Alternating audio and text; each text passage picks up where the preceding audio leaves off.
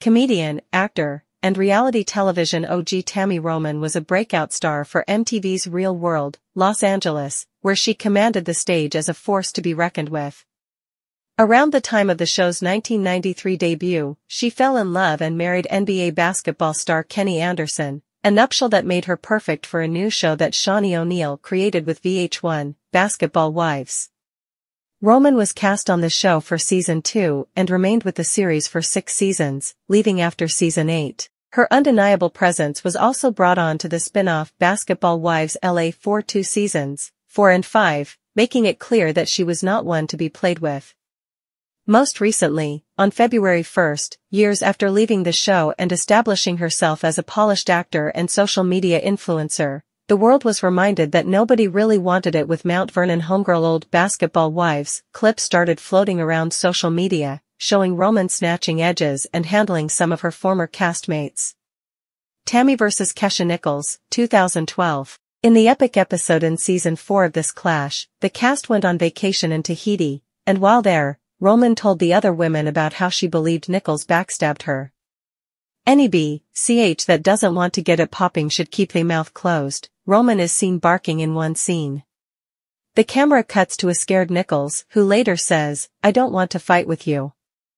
The situation was so nasty that Nichols fled, leaving her bag with Roman, who would not immediately return it.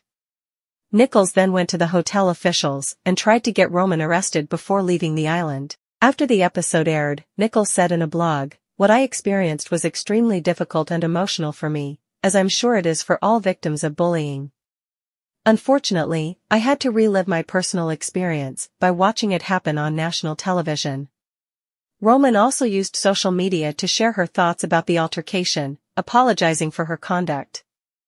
"I don't apologize for it to be accepted, that is ultimately the other person's right to accept or deny it.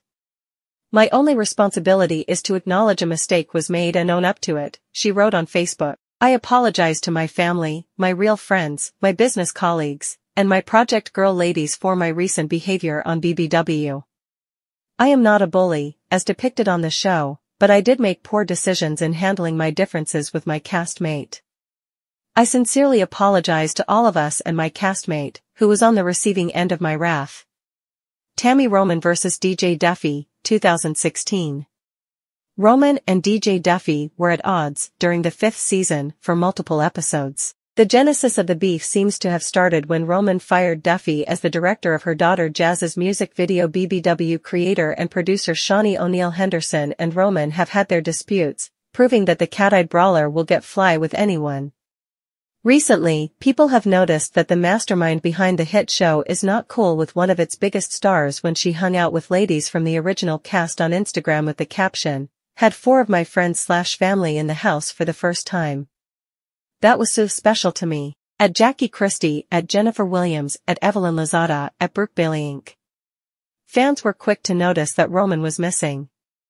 Many people believe that one reason why she was not at the impromptu photo shoot was because she talked about being betrayed by Henderson when she was in conflict with Nichols. According to Roman, she was asked to create drama, and then when she did, they hung her out to dry. Another clue that she and her former boss were not seeing eye to eye was her telling the world that she had no intention of returning to the show, saying, "Do not imply I'm coming back." Since leaving the show, Roman has not returned and turned over a new leaf. In 2018, she claimed that she would not be fighting on television anymore after her dust-up with Williams. There is good reason why she should not, as Roman's career as a content creator has taken off. In 2023 alone, she was in a few movies, Whatever It Takes, Girl in the Closet, and So Fly Christmas, and television shows, A la Carte and Truth Be Told. She starred in the productions and served as a producer in the films.